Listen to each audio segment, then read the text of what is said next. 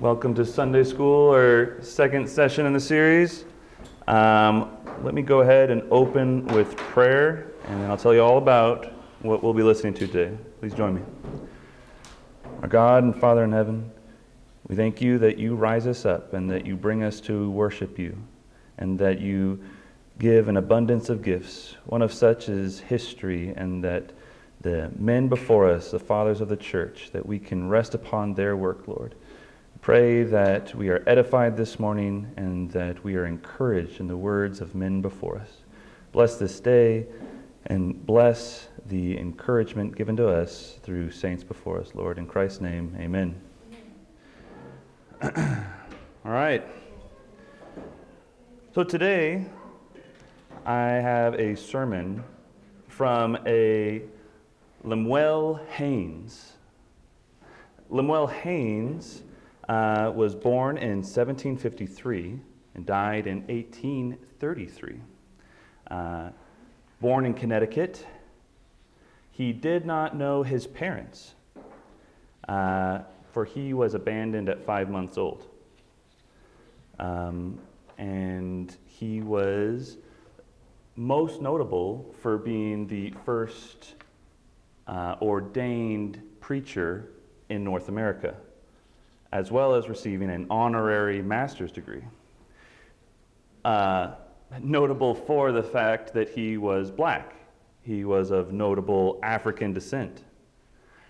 At 5 months old, he was taken into the house of David and Elizabeth Rose under indentured servitude. Now, most often than not in modern history, Lemuel Haynes is dug up to serve as a piece of propaganda or at least a force for today's arguments.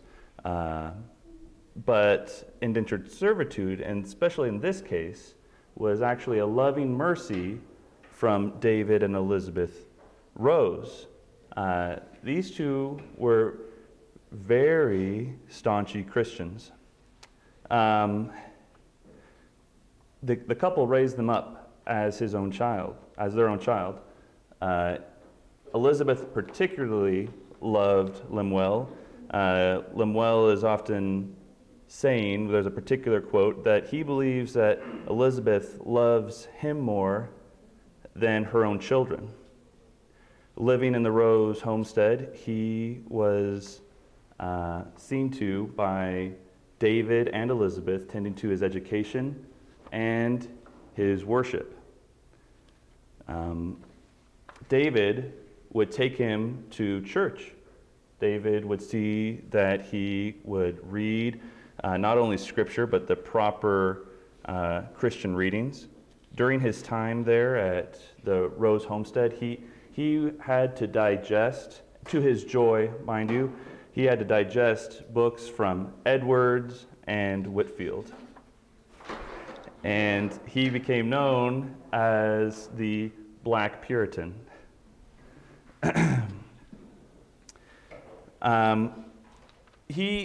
He had a love for Greek and Latin.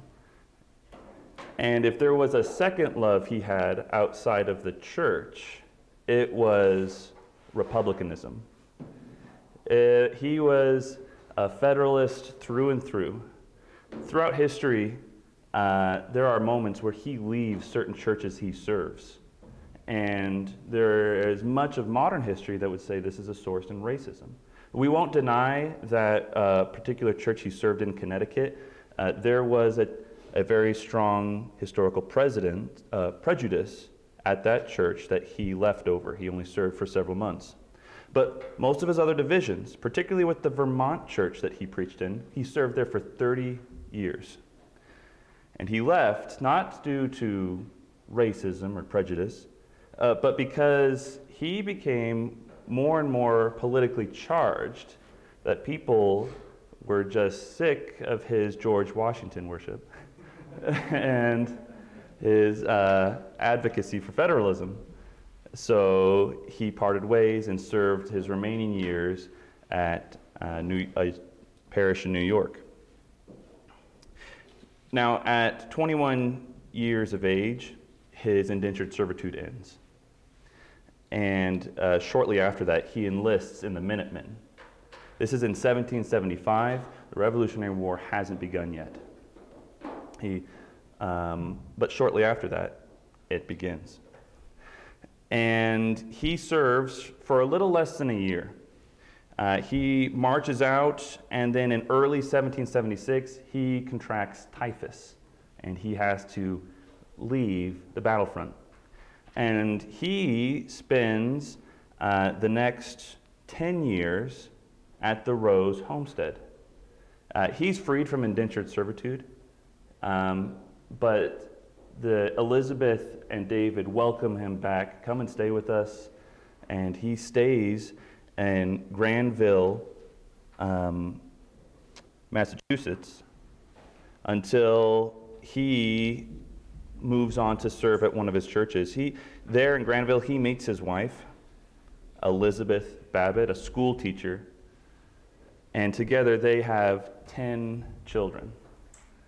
And Lemuel is a family man, and notably so, for he, unlike some of our speaker or preachers that we'll go through, he doesn't have much of a sad story, so to say, as somebody else. We spoke about Mueller last week, and Mueller had to bury every one of his family members, and he was alone at the time of his death.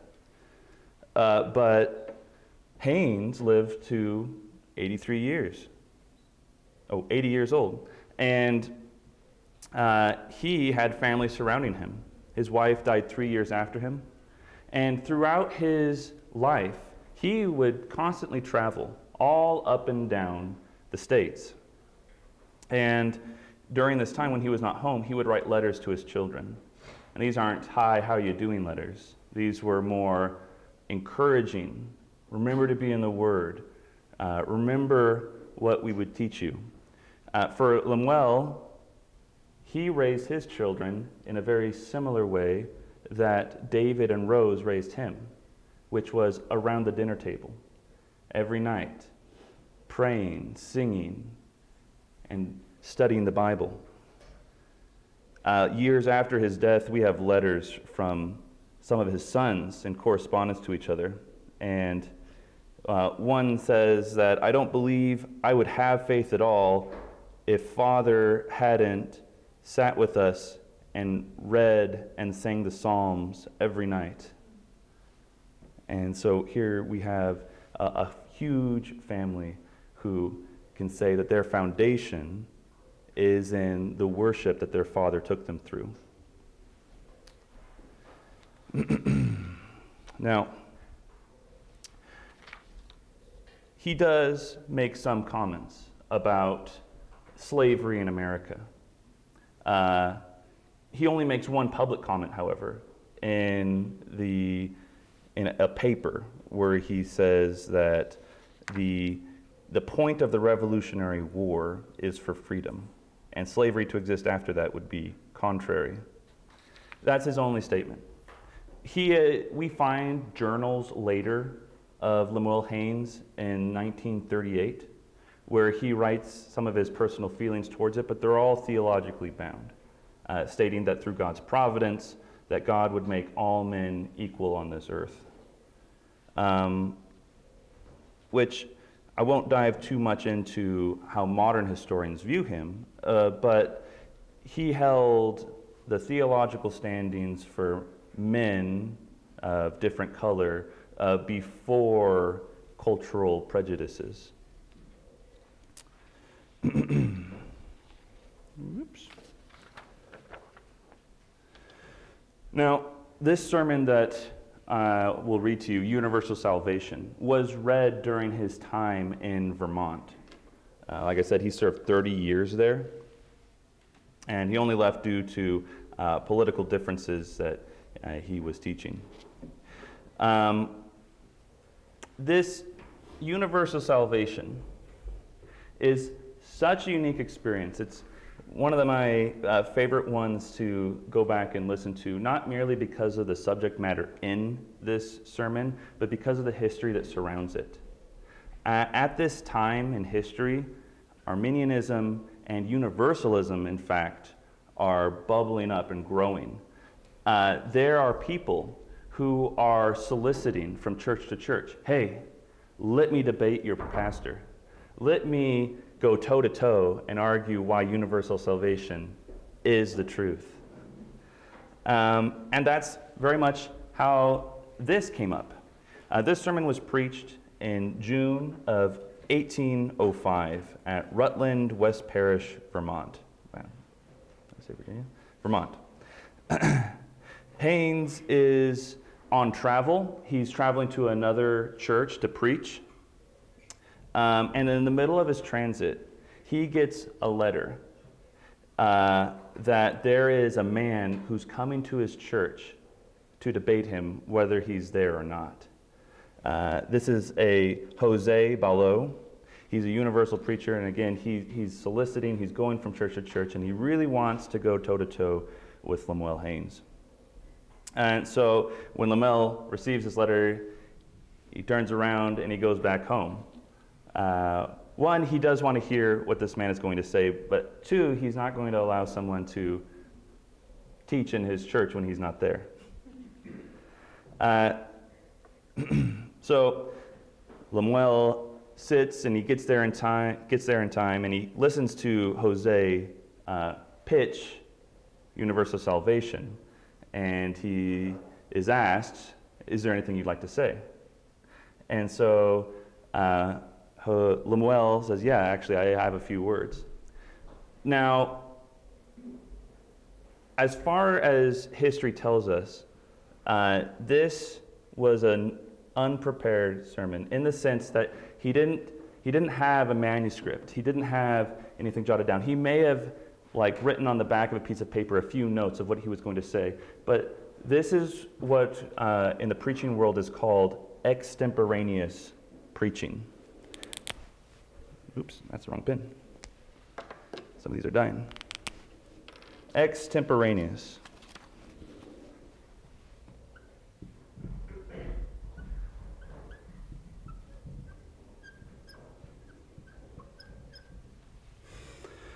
Ooh, there's an O. So ex, out of, and temporaneous is a longer version of temporal, out of time, no time. This was done on the spot. Extemporaneous preaching can be done with some notes, but for most purposes, this is done without a manuscript. For those who don't know, majority of preaching is done either in two ways. A full manuscript, everything that you are going to say, you type it out or you write it out in all the letters and details. And the other is bullet points, just points of what you're going to say. Charles Spurgeon is known as a notable extemporaneous preacher, though on the days he was prepared, he had just bullet points. It should be used in care. If you came to a church and you're like, hey, I'm an extemporaneous preacher, they might say, you've got time, why don't you prepare? No, I'm just going to be led by the Spirit. We don't want to rest on that alone. We would rather you prepare with the giftings that you're given. So Lemuel does this on the fly, and it's a great experience, especially since it's a response to someone who is teaching universal salvation. For those who don't know, universal salvation is the idea that all people everywhere, universally, will be saved. It really stretches some verses out of context and atomizes them, such as 2 Peter 3, verse 9, where the Lord is not slow to fulfill some promise, as some account with slowness, but it is patient toward you, not wishing that any should perish, but that all should reach repentance. Certainly way out of context and some of the antecedents used there. Now, one of the reasons I really appreciate this is that when you get into sermon preparation and you're years into it, you encounter a structure. When we're evangelizing, there is creation, fall, redemption, glory. I'm following a pattern. For those of you who've been in my class before, when we go through prayer, you can follow the Acts model. There's always an order to these things. And Lemuel, he's following some portion here. For some of us, this would be intimidating. What am I going to say without like screwing up all my ideas? But listen to this and see how he comes up with points. I'm just amazed at how he's able to do this. Like perhaps he was writing on a piece of paper, but like the scripture proofs and everything he comes up, it's amazing. And he does all of this without mentioning Jose's name. He talks, the full name of this sermon is Universal Salvation, a very ancient doctrine with some account for the life and character of its author. And he doesn't take any swing. For those curious, after the sermon, Jose accuses Lemuel of giving him an unfair discourse and wants a rematch, so to say, and Lemuel doesn't give him the time of day and tells him to be on his way. But with that said, I'm going to read Lemuel Haynes' Universal Salvation.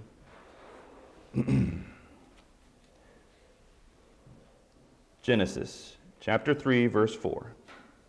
And the serpent said unto the woman, Ye shall not surely die.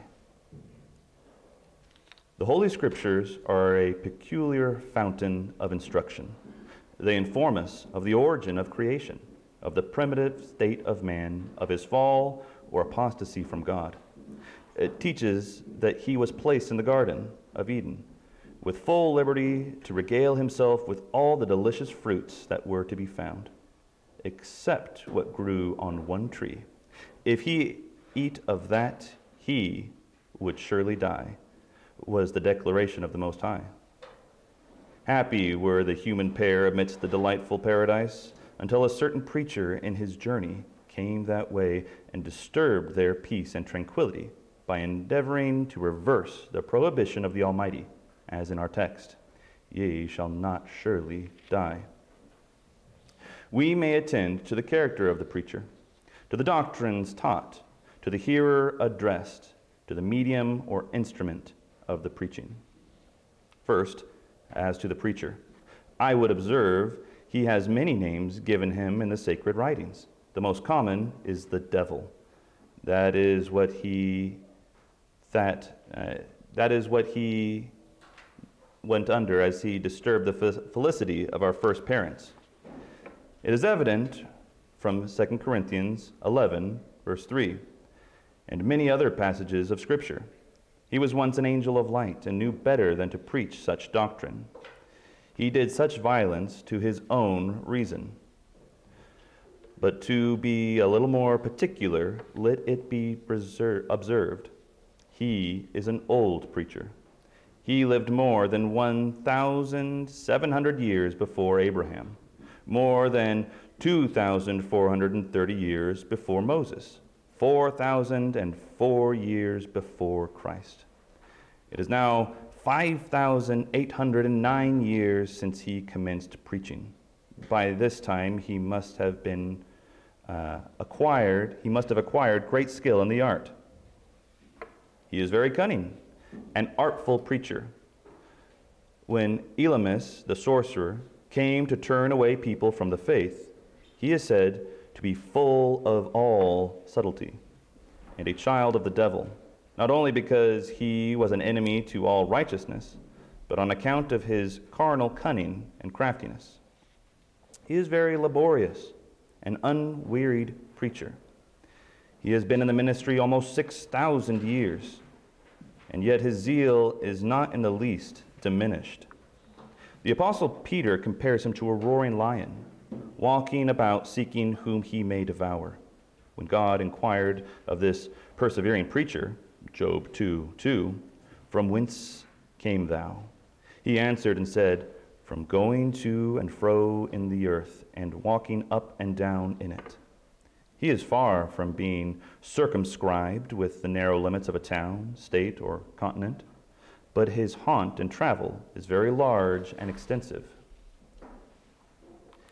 He is a heterogeneous, that is, complex and mixes preacher, if I may so express myself.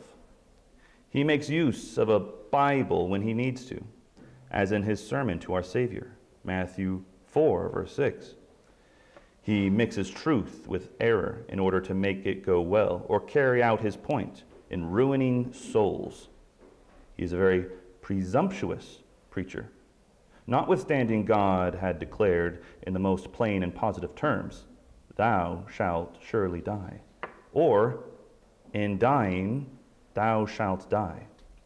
Yet this audacious wretch had the impudence to confront omnipotence and say, "Ye shall not surely die." He is a very successful preacher. He draws a great number after him. No preacher can command hearers like him. He was successful with our first parents and with the old world. Noah once preached to those spirits who are now in prison of hell and told them from God that they should surely die.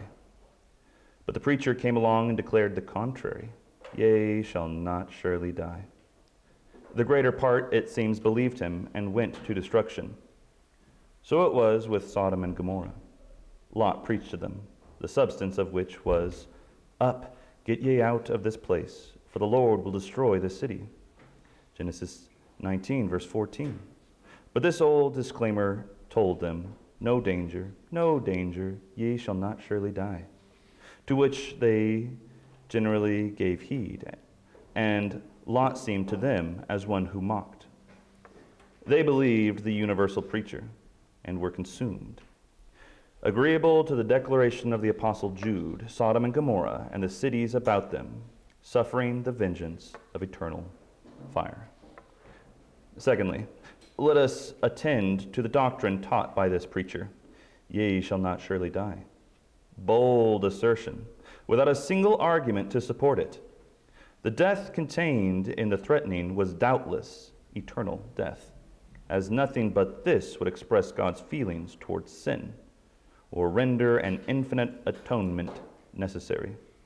To suppose it to be spiritual death is to blend crime and punishment together. To suppose temporal death is to take the curse of the law. Then believers are not delivered from it. According to Galatians 3, verse 13, what Satan meant to preach was that there is no hell, and that the wages of sin is not death, but eternal life.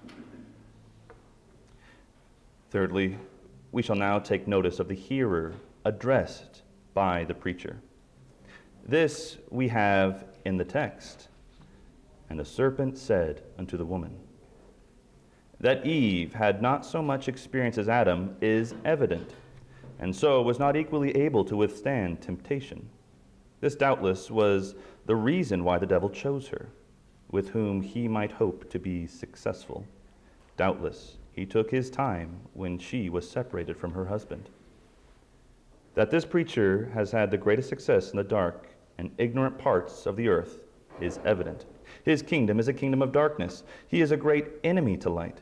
St. Paul gives us some account of him in his day. In 2 Timothy 3, verse 6, for of this sort are they which creep into houses and lead captive silly women, laden with sin, led away with diverse lusts. The same apostle observes in Romans 16, verse 17 and 18, now I beseech you, brethren, mark them which cause divisions and offenses, contrary to the doctrine which ye have learned, and avoid them. For they that are such serve not the Lord Jesus Christ, but their own belly, and by good words and fair speech deceive the hearts of the simple. Fourthly, we will look at the instrument or medium made by use of the preacher, and will now be considered. This we have in the text. And the serpent said, but how came the devil to preach through the serpent? First, to save his own character and to better carry out his point. Had the devil came to our first parents personally and unmasked, they would have more easily seen this deception. The reality of a future punishment is at times so clearly impressed on the human mind that even Satan is constrained to own that there is a hell, although at other times he denies it. He does not wish to have it known that he is a liar. Therefore he conceals himself, that he may better accomplish his designs and save his own character. Secondly, the devil is an enemy to all good, to all happiness and excellence. He is opposed to the felicity of the brutes. He took delight in tormenting the swine. The serpent, before he set up preaching universal salvation, was a cunning, beautiful, and happy creature. But now his glory is departed. For the Lord said unto the serpent, Because thou hast done this, thou art cursed above all cattle, and above every beast of the field. Upon thy belly thou shalt go, and dust shalt thou eat all the days of thy life. There is, therefore, a kind of duplicate cunning in the matter. Satan gets the preacher and the hearers also, for both fall into the ditch. Third, another reason why Satan employs instruments in his service is because his empire is large, and he cannot himself be everywhere. And fourthly, he has a large number at his command that love and approve of his work, delight in building up his kingdom, and stand ready to go at his call. Now, my inferences. First, the devil is not dead, but still lives, and is able to preach as well as ever. Yea, shall not surely die. Second, universal salvation is not a new scheme, but it can boast of its great antiquity. Third, see a reason why it ought to be rejected, because it is an ancient devilish doctrine. Fourth, see one reason why it is that Satan is such an enemy to the Bible and to all who preach the gospel, because of that injunction. And he said unto them, Go ye into all the world, and preach the gospel to every creature. He that believeth and is baptized shall be saved, but he that believeth not shall be damned. Fifth, see how hard that Satan exerted himself so much to convince our first parents that there was no hell. Because if the denunciation of the Almighty was true, he would be afraid of them to believe it. Would there be truth in no future punishment, or was it only a temporary evil? Satan would not be so busy in trying to convince men that there is none. It is his nature and his element to lie. When he speaketh a lie, he speaketh of his own, for he is a liar and the father of it. And six, we infer that ministers should not be proud of their preaching. If they preach the true gospel, they only, in substance, repeat Christ's own sermons. But if they preach, Yea, shall not surely die, they only make use of the devil's old notes that he delivered almost 6,000 years ago. 7, it is probable that the doctrine of universal salvation shall still prevail, since this preacher is yet alive, and not in the least ineffective, and every effort against him only enrages him more and more, and excites him to new inventions and exertions to build up his cause. To close the subject, as the author of the foregoing discourse has confined himself to wholly the character of Satan, he trusts no one his will himself personally, injured by this short sermon, but should any imbibe of degree of friendship for this age divine, and think that I have not treated this universal preacher with respect and veneration which he justly deserves, let them be so kind as to point it out, and I will most cheerfully retract. For it has ever been a maxim with me, render unto all their dues. That is Lemuel Haynes' sermon. Much as today, as what Jose was preaching, the very idea that death, its presence cannot be denied, the goal then is to put it as far away as possible. that death doesn't linger, it is somewhere over the hill. Our next sermon, if you care to join us, will be Charles Spurgeon, Call to the Depressed. That's our lesson. You're free to leave or talk. I'm going to close in prayer. Father God, we thank you for your word and the men who are inspired by it, and the men who are encouraged by it and preach your word faithfully. We ask you to tender our hearts, that death be a present reminder of the dues for sin, and that every man must pass through it. And for those who have faith in Christ the King, that they may pass through death into life eternal. We ask for this encouragement in your Son's name. Amen.